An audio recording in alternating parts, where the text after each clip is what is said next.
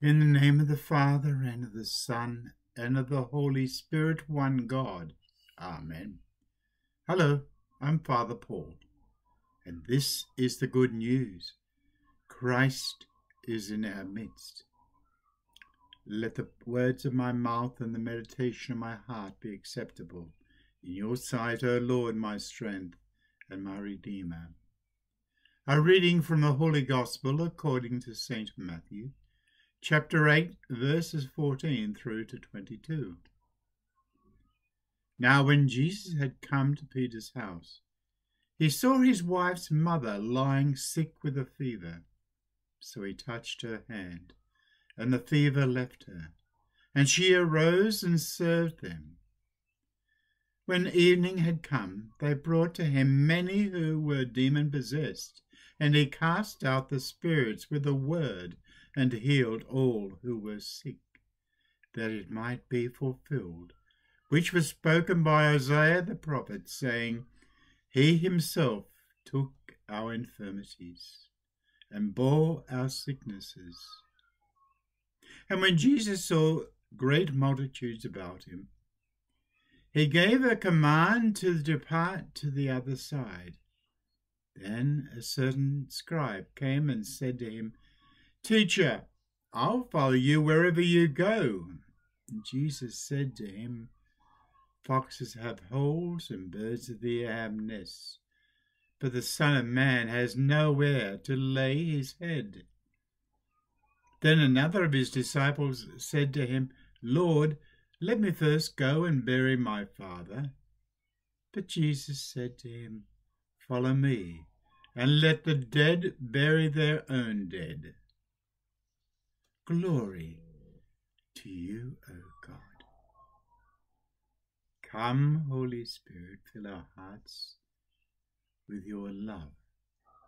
Help us in the understanding of your words and teachings. Help us to be faithful followers of yours. In the scripture reading today from St. Matthew, there's two sections. The first part, there's a subheading, it says, Power over all infirmities. And the second part of this reading, Unconditional Loyalty. Now, power over all infirmities.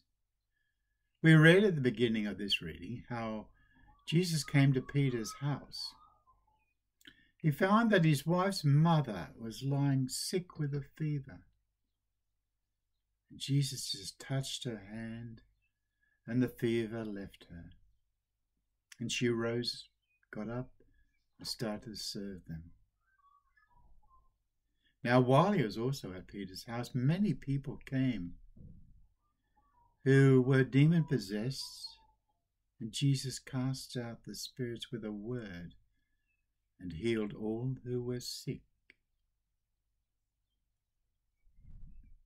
He did this that it might fulfill the prophecy of Isaiah, saying, He himself took our infirmities and bore our sicknesses. Yes, Jesus takes from us our infirmities. He bears our sicknesses. He bears our sins. So much so, he gave himself totally to us by dying on the cross for our sins.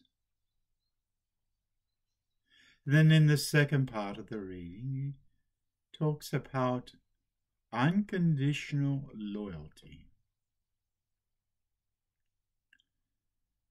Yes.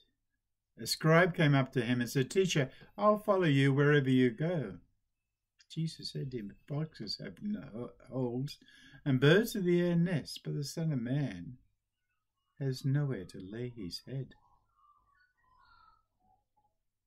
And then another one came and said to him, Lord, let me first go and bury my father.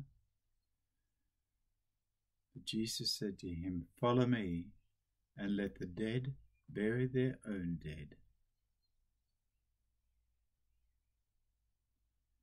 Many people might think this is a bit cold for someone who we just read was healing sick people. But no. Unconditional loyalty. We must be loyal to Christ. Loyal to his teachings. Let everything else go. Yes. Let the dead bury their own dead.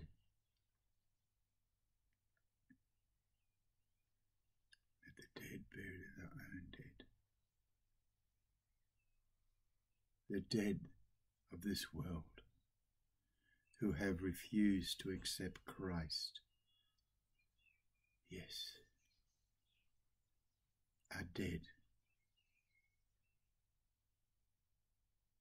Loyalty to Christ is unconditional loyalty, is what's required. Unconditional loyalty in following Christ is so important. Not to put other things in front of Christ, ahead of Christ. Unconditional. I urge you all to pray, to think about this. Where does your loyalty stand? Where does it stand? And when you pray, pray to the Holy Spirit to help you understand where you place your loyalty. And give God the glory for all the blessings he bestows upon you.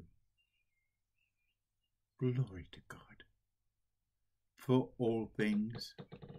And may the blessing of Almighty God, the Father, the Son, and of the Holy Spirit be upon you and remain with you always. Amen. Amen. Amen. Most Holy Theotokos, save us. Amen.